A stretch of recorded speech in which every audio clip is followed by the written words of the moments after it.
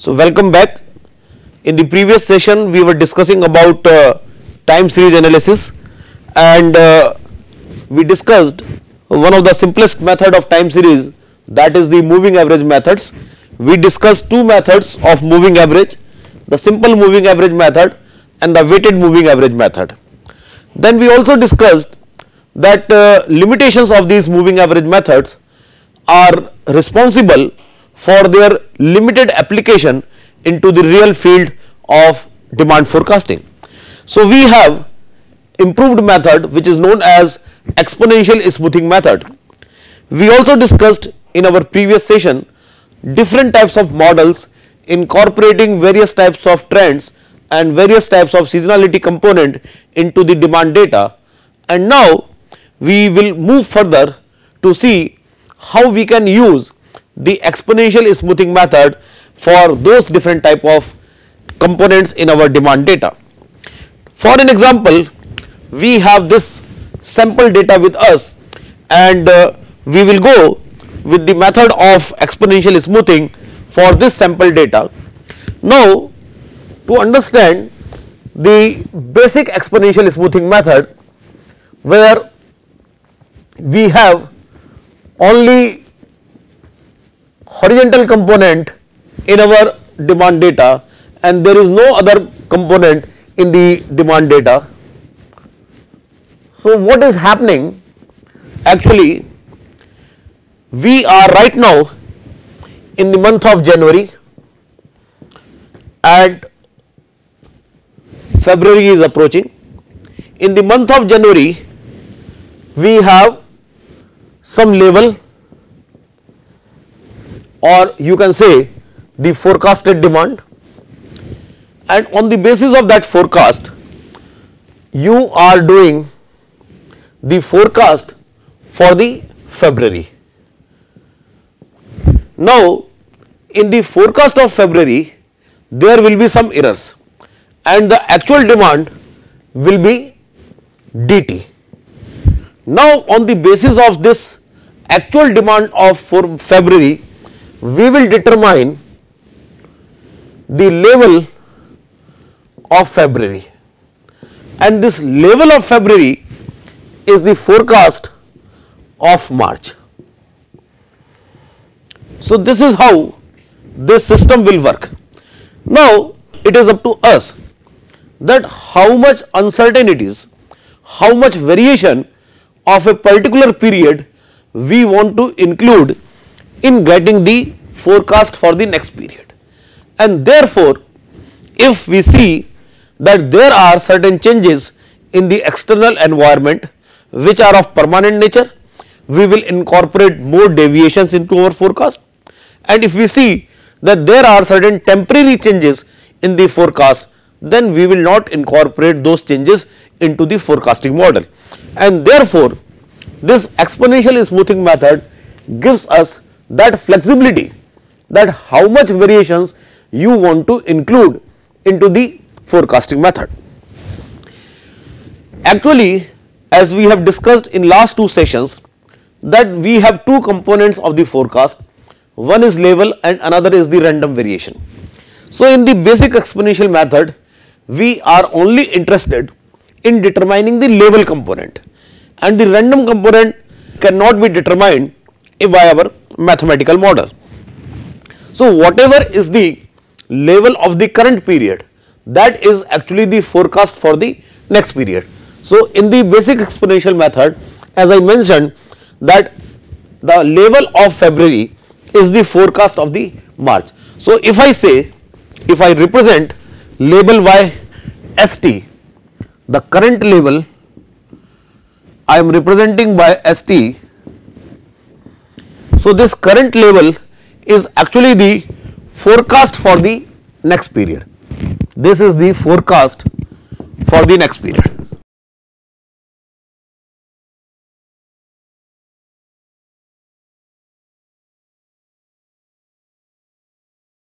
So, now how do we determine the current level?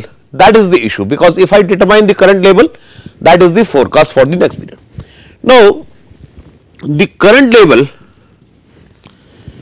actually when I am taking this exponential smoothing method, so what I am trying to do, that I will take into account some of the fluctuations of the demand, and for that purpose this is the current level, and therefore ST minus 1 represents the previous base, previous level, and some of the fluctuation of my current period I will like to incorporate. And if this is the new demand minus old base, this becomes my expression to calculate my updated base value, or which I can also write as alpha into dt minus ST minus 1, ST minus 1, or you can write it as alpha dt plus 1 minus alpha into ST minus 1. So this becomes the expression for my new base. And now let us see that how do we use this for our this type of data. This data is there, and let us try to use this formula on this data. Here we have a data of actual demand for the first quarter of 2017 as 41,000. So my current dt is 41,000. The forecast I am assuming, for this period, when I was in the fourth quarter of 2016, I did a forecast of 40,000 for the first quarter of 2017. So let us say my ST minus 1 is 40,000. So now if I determine the base for this period, if I determine the S1 2017, that is actually the forecast for second quarter of 2017. And please be sure that I am not taking into consideration any kind of trend, seasonality in this data, though this data exhibits some kind of seasonality, but for the sake of example I am just not considering that seasonality into this data right now. So now I am determining S1 2017, which is, if I go by this expression, is alpha into dt, dt is d of first of 2017 plus 1 minus alpha into ST minus 1, that S of 4th of 2016. So if I go with this expression, I can calculate S1 2017, and S1 2017 is nothing but forecast for the second period of 2017. So I get the forecast of second quarter of 2017 using this method. Now here the importance is of what should be the value of this alpha. What should be the value of this alpha? Theoretically speaking, the value of alpha can lie between 0 to 1. Value of alpha can lie between 0 to 1, but practically the common values of alpha which we use are from 0.05 to 0.30. These are the common values of alpha, 0.05 to 0.30, but it can be 0 or it can be 1 also. Now the meaning of taking different values of alpha. Let us say if I take alpha equals to 0.1, if I take alpha equals to 0.1, what does it mean? If I take alpha equals to 0.1, the meaning of this alpha is that I am taking only 10%, I am taking only 10% of my current demand. I am taking only 10% of my current demand and I am discounting 90% deviations. I am discounting 90% deviations and I am taking 90% of my previous base. So, that is the meaning of alpha equals to 0.1.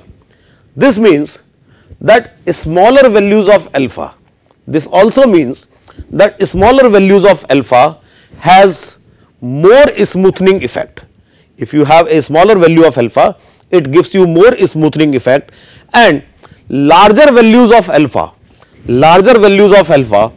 should only be taken in that case when you have a shifting base, when you feel that there is a change which is of permanent nature and you want to include that change in your forecasting model, then you should go for higher values of alpha.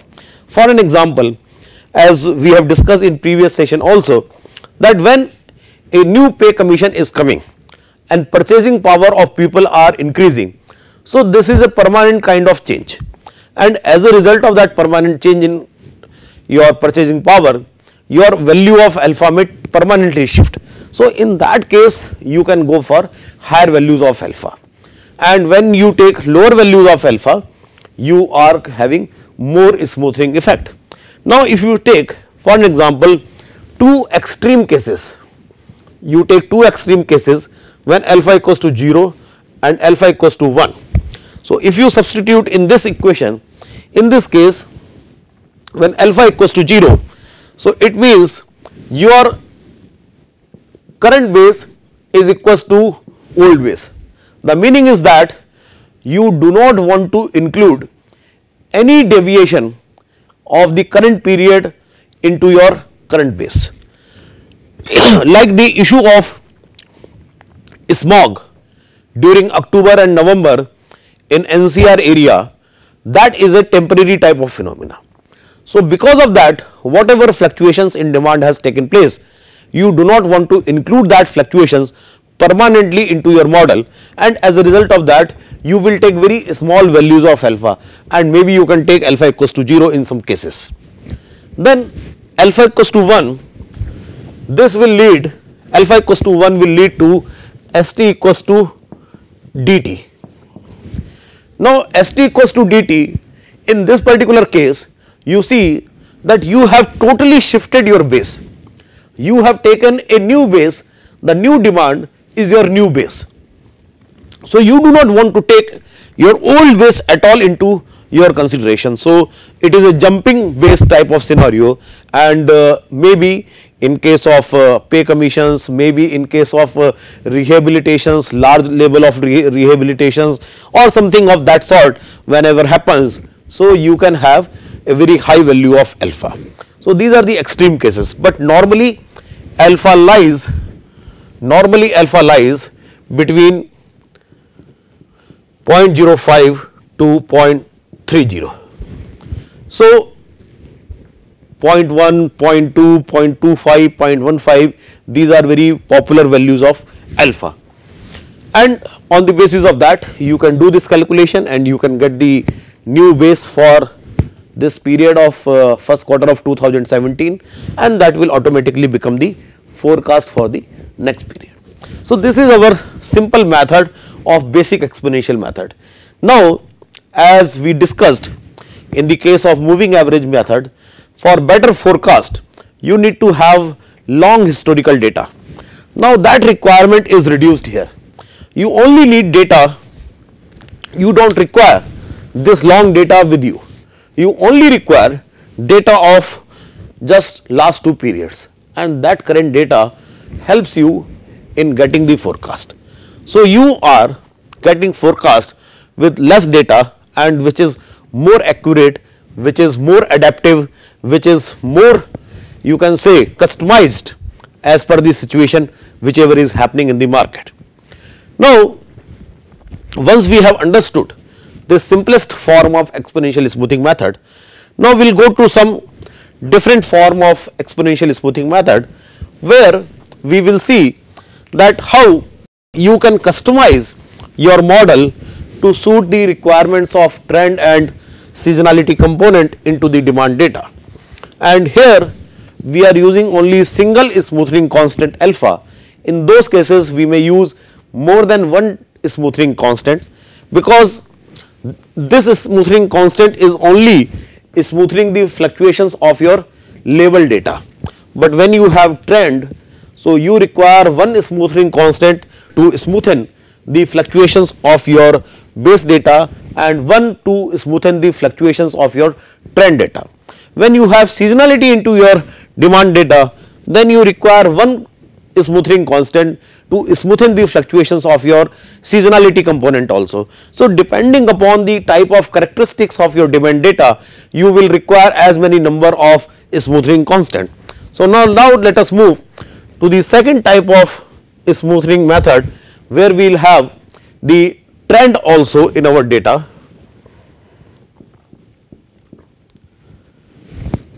Now, trend can also be of two types. Trend can also be of two types. One is linear trend or additive trend, and the second is ratio trend or multiplicative trend. These are the two types of trends which are possible.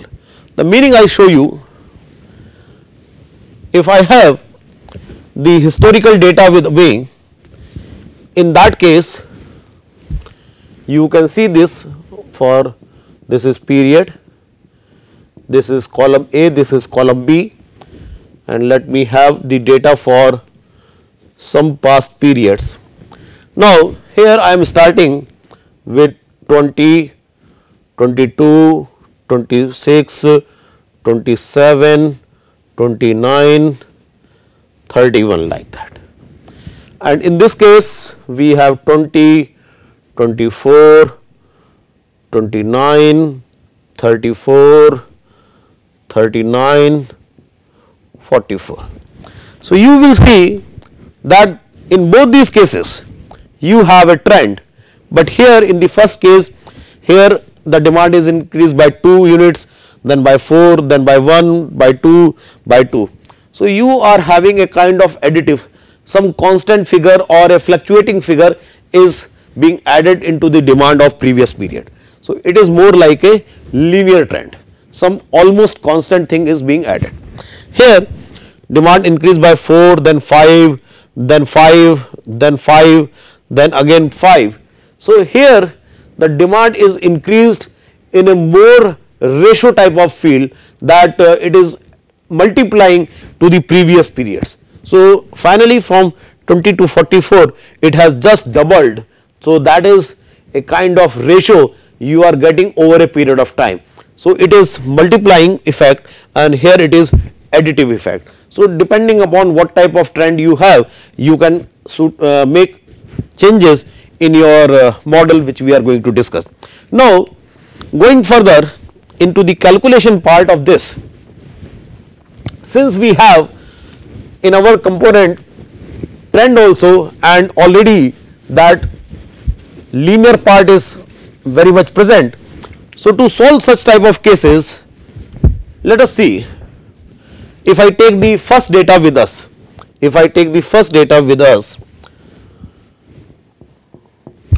so you have this trend component.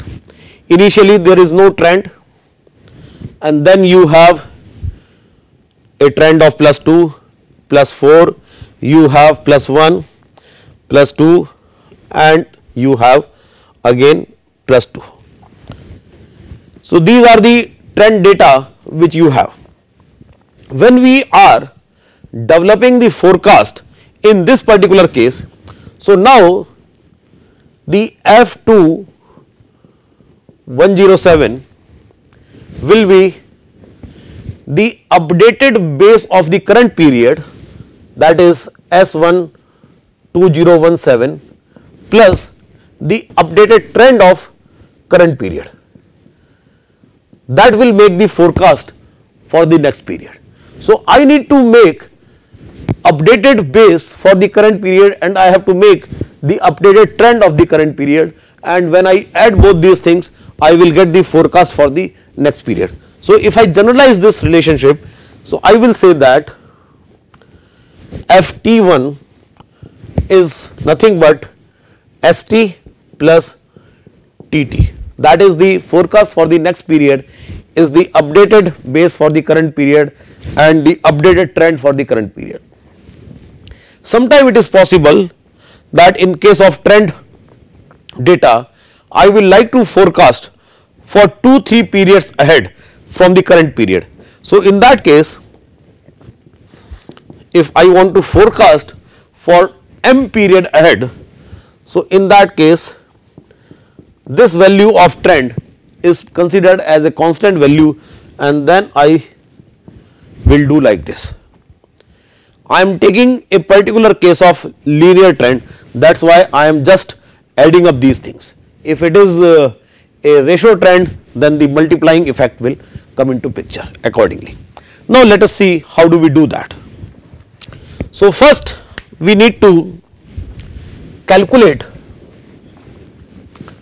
the updated base, and then with the help of updated base we will determine the updated trend also. So the updated base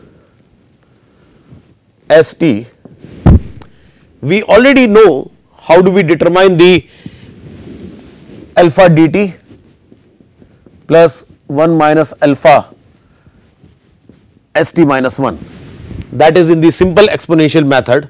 Now with the trend it will become alpha dt plus 1 minus alpha into ST minus 1 plus TT minus 1. That is the previous forecast and that is the current demand. And now I also need to do the updation in the trend data, and for that purpose I need to calculate the TT, and TT is nothing but the difference of my current base and the previous base. So TT is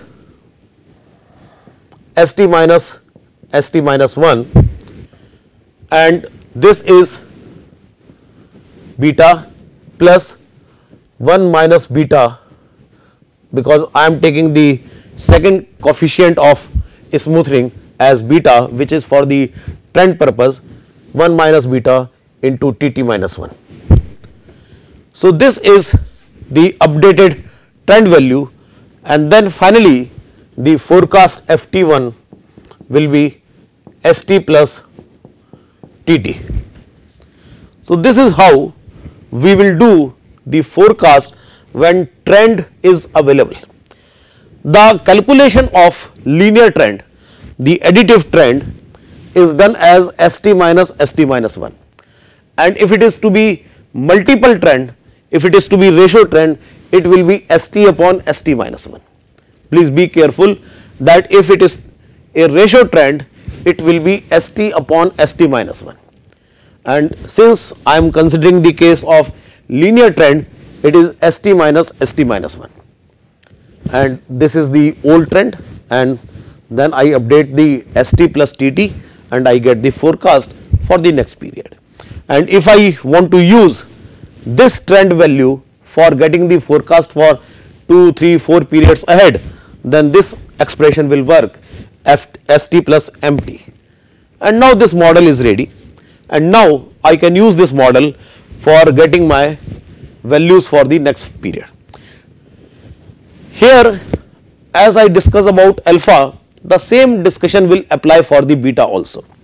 The values of beta also varies between 0 to 1.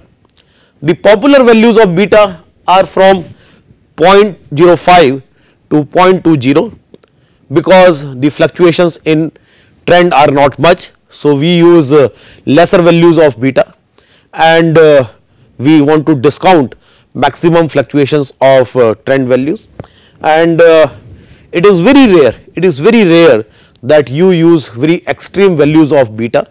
So normally beta values are less than alpha values, but since both these are the smoothing constants, so academically, theoretically, their values can vary from 0 to 1. So beta can also have 0 to 1, but the popular values are from 0.05 to 0.20. So now if I apply this equation, these two equations on this piece of data, So, you can see that for the 7th period for F7,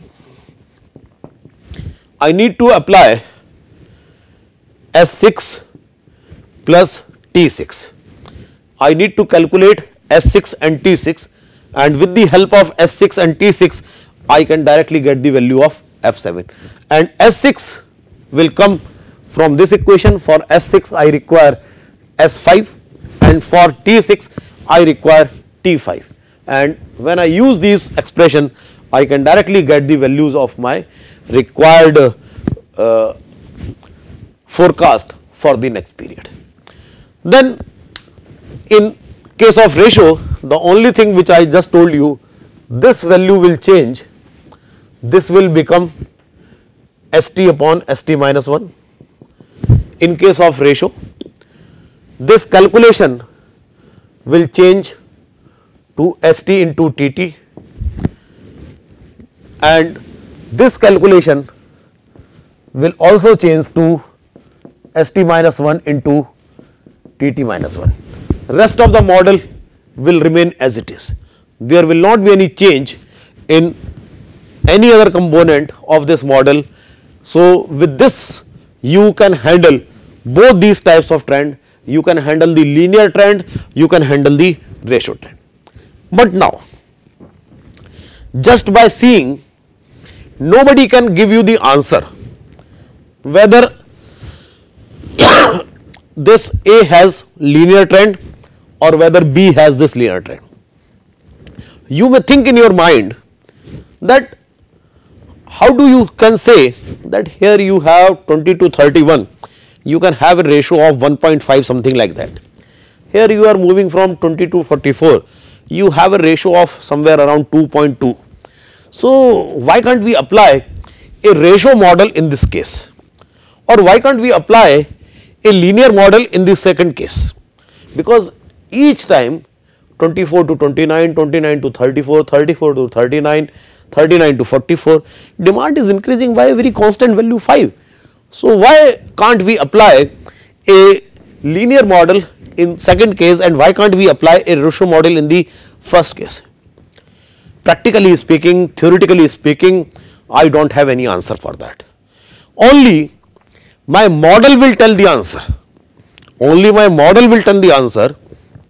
Model means whether I am calculating forecast using St minus 1 or St upon St minus 1, and after determining the forecast I will calculate the forecasting errors, and whichever model will give me minimum forecasting errors,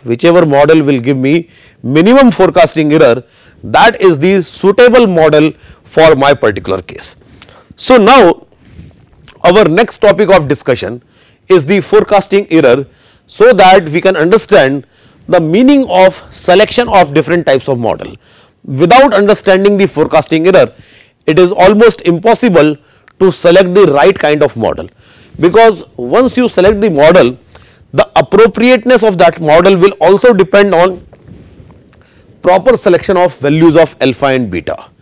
So, all these things are very much, you can say, in a family, the kind of model, the selection of values of alpha and beta, and these models should produce minimum forecasting error.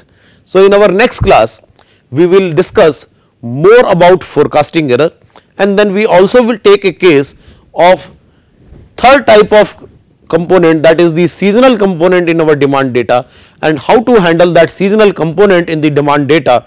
So, that case will also take, and this data will be useful in that case also, that because here you can see we have this seasonality in our demand data present. So, how to handle the seasonal component in the demand data, and then we can move to the most complex case where we have the seasonality as well as trend, both these things in our demand data. So, how to handle such type of cases, that we will see in our next lecture. Thank you very much.